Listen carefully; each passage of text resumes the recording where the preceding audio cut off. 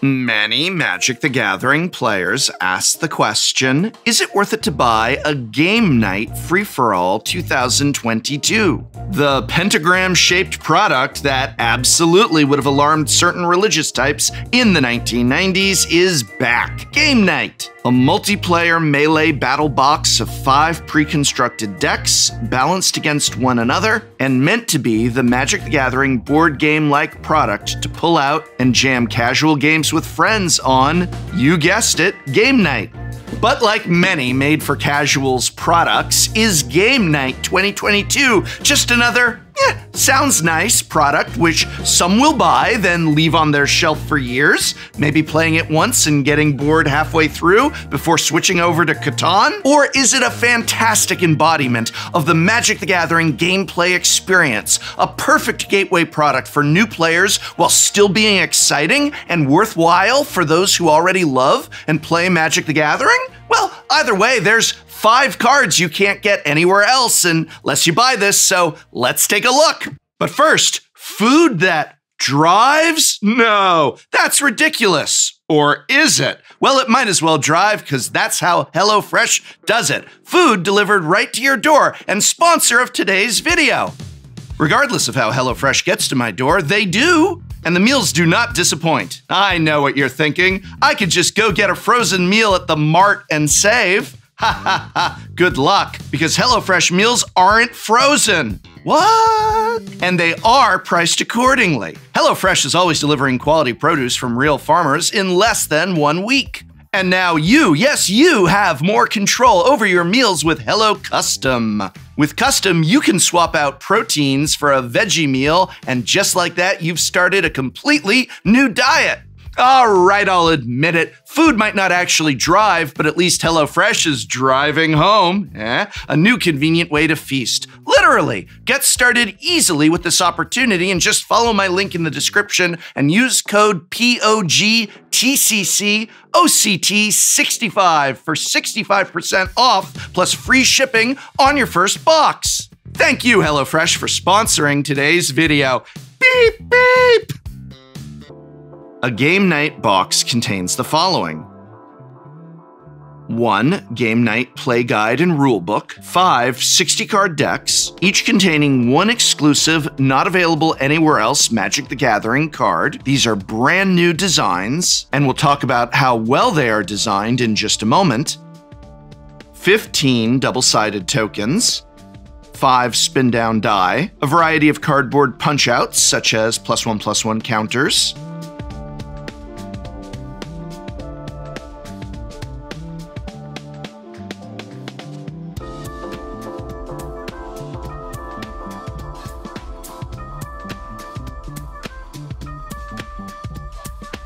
and the box itself, which serves as a deck holder, or at least it does until you realize it will not fit these decks once they've been sleeved. Come on, Wizards of the Coast. Even casual players sleeve their decks. The majority of players use sleeves. Stop thinking casuals are dum-dums who don't.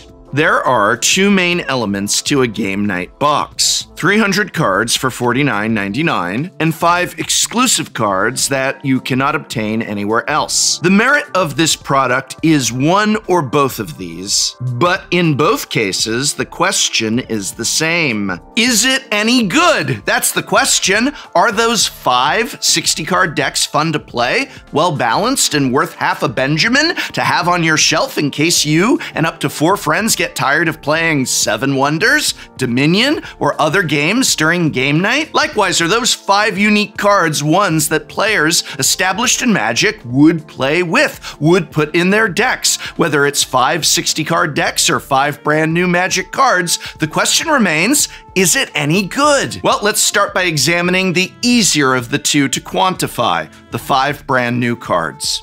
So, how does one get these Game Night cards? By buying Game Night. That's pretty much why they're there, to get you to buy Game Night. Emerald Elfheim Elite is currently the most valuable of the 5 at $21.39. Obviously, a lot of Elven Commander decks are going to love this. As if Elf Ball decks weren't powerful enough, whenever Emerald Elfheim Elite attacks, it gets +X until end of turn, where X is the number of other elves you control. You may also have Emerald assign its combat damage as though it weren't blocked. Fun that it's a legendary to head up a commander deck, but I think it's most likely going to end up as part of the 99. Nagi Draco Zealot is next at $16.82. Scion of the Dragon, anyone? I don't think this is a busted card. In fact, it's debatable how much value you're really getting by the reduction in casting cost of your dragons, but it's fun and on flavor, it's flashy. I think it hits the mark pretty good as a nice exclusive for this type of product, as does Voiger Necropolis Tyrant. What's cool about this card is that it isn't necessarily limited to zombie tribal, though of course it'll go good in a lot of those decks as well. Whenever another creature dies during your turn, put a +1/+1 counter on Vogar, and then when it dies, draw a card for each +1/+1 counter on it. Sacrifice decks are going to want this card. I'm surprised it's not the top of the bunch. The Angel Seraph of Steel is about $8 and change. She's a 3/4 for 4 that is more an Equipment Matters theme than an Angel Tribal. It's okay. Doesn't wow me, but maybe you're going to really enjoy it if you have a special Angel equipped deck. And Maeve, the Insidious Singer, has an interesting goad effect that doubles with drawing cards, but it's a Siren, not a merfolk, so I don't care. Art's really cool though. Okay, the art is really cool. Beyond that, there's a few reprints of note. Villis, Broker of Blood, which is currently a $6.40 card. Dragon Tempest, which is $5.95. Beast Whisperer, which is already dropping to $2.40, as is Plea for Power. Some other nice but not costly inclusions of Colossus Hammer, Path to Exile, and even Counterspell and Lightning Bolt mean, if nothing else, players are experiencing fun, representative Magic cards in these decks. I cannot tell you how ridiculous it was putting cards like Shock in place of Lightning Bolt in past casual products. Come on. New players can handle Lightning Bolt, and you know what? It's fun. I always felt that past Game Night boxes were somewhat underwhelming, that Wizards of the Coast often confused casual play with unable to handle the full Magic the Gathering experience. But here, I think these decks are really trying to take casual players seriously. Radical.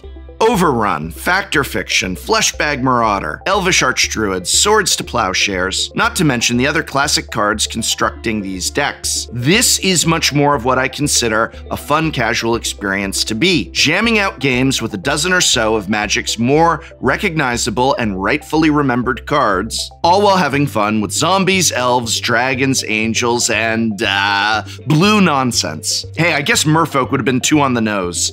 But nonetheless, I can't help but feel someone at Wizards of the Coast is actually taking at least a few notes from my prior videos. Hi there, hello if you're watching. I know you are. In terms of financial value, putting aside the other 295 cards, the 5 exclusive cards alone are worth the cost of the box. In fact, as of the filming of this video, which is several days after release, thank you very much delayed shipping to my local game store, these 5 cards alone would come to $71.92. But what about the other 295 cards? There's a lot of bulk, for sure. But if we eliminate everything that isn't worth $1, there's still $38.65 worth of value here. Sure, it's mostly $1 and $2 cards, but it adds up, and it shows that this product isn't entirely jank. Though, to be fair, a lot of it is. So yeah, it's hard to lose out, purely financially speaking, when you're looking at 300 cards for $49.95, but that is not the criteria that you should be using. The thesis of this product is not parts to be stripped for other decks, nor is it reprints of value. The thesis is on gameplay. How well do these decks play? A lot better than previous iterations for sure. I'd say these decks are reasonably balanced against one another, and their biggest problem in terms of gameplay is they don't have a clear winning strategy. This is a problem a lot of casual Magic the Gathering decks have always had. They are much more a collection of interesting cards that you turn over and see what happens. I've always found this is a self-limiting gameplay. The best 2 decks, in my opinion, therefore, are the Dragon and Elf decks, as at least Tribal Synergy does turn into into a strategy. Play dragons, play elves. There's some great equipment in the angel deck, and again, I don't want to be disparaging because honestly, these are some of the best casual decks I've seen in years, or possibly since dual decks. And in a lot of ways, that would be my best description to an established long-term Magic player to convey what the gameplay is like. These honestly play like some of the better dual decks that used to exist. But how does that gameplay experience translate to someone who maybe has never played this game before? It's not extraordinary by any means. Magic the Gathering is a game that shines when you have a familiarity and comfort with the rules of the game. This contrasts with board games, as people who don't know how to play, say, Catan, can very easily sit down with friends and play a game and enjoy themselves. But someone who doesn't know how to play Magic, or only played it once a very long time ago and doesn't really remember, is likely going to have a less relaxed and less fulfilling experience. And if you're not looking for an isolated game night experience from this product, well, that's really what this product is looking to offer. $49.95, keep in mind, buys a copy of most other board games, from Settlers of Catan to Dominion to Seven Wonders, Lords of Waterdeep, and Ticket to Ride. If this right here is meant as a game night product, then you need to match it up against other board games that you're going to be playing on game night. How does it compare? I think favorably well, assuming you already know how to play Magic the Gathering. And there's so many other, I would even say better products out there for the brand new player. The best really is the Arena Starter Kit. Incredibly affordable, a perfect link between digital and paper so you can practice against the AI on Arena and slowly start getting real games both on Arena and with friends. This is really the perfect entry or portal product. Magic the Gathering is a game that improves the more you play it. But the more you play it, the less you're going to want to have an isolated experience with the same 5 decks. The more you play it, the more you're going to want to have decks that you design, even multiple ones, to choose from, and therefore receive a more fleshed out, advanced Magic the Gathering experience. As a product, game night does work for a game night where you're playing with inexperienced players, but it isn't going to work for brand new players to Magic, and it's probably not satisfying for those who are very well experienced in Magic. If you don't know how to play already, there's better options out there than this. And if you do know how to play already, you're already playing, and maybe you'll get 1 or 2 games with this before wanting to move on to using your own decks and playing in the formats you already know and love. Final conclusion, Game Night 2022 is a casual battle box meant for use during board game night. And in this regard, it is satisfactory. But for both brand new and experienced players, there are better products out there. Made entirely of reprints save for 5 original designs, it at least has now included a better representation of some of Magic's classic cards. Though truly it is those brand new cards that are the biggest draw and the biggest value. But they are ultimately far from must-haves. In the end, Game Night 2022 is an okay experience for those who only sometimes play. For everyone else, it is not worth it, save for the 5 unique cards that you cannot get anywhere else. Grade, it's a B-. It does have value. They have upgraded the cards within those casual decks, and even if it's not worth it to me, someone who already plays the game, or your friend's friend who has never played the game, for the small segment of people that this product is for, it's pretty good.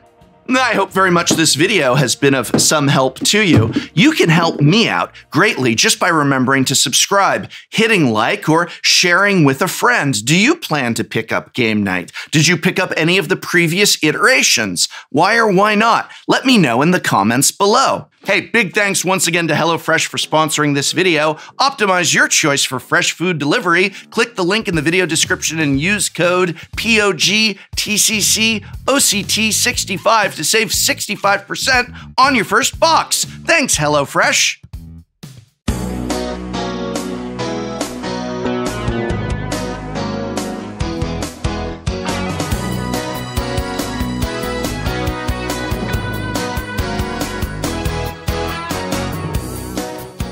Next time on Shuffle Up and Play. Today, 2 of the most evil forces, evil Mark Rosewater and evil Gavin Verhey. We are going to be playing with decks befitting such vile personalities. 8-rack. Mill. This is the best evil you could find. This is... So I'm gonna cast Visions of Beyond. Let's just double check that. 1, 2, 5. No, it's got more, it's got more, it's got more. This is the worst. I believe I'll play this polluted Delta. Trigger, trigger! Mill 3, then mill 3 again. I'm gonna count how many cards I have in my library first off. All right, so I'm gonna split your lands. Right, so it's Really? like we got divorced.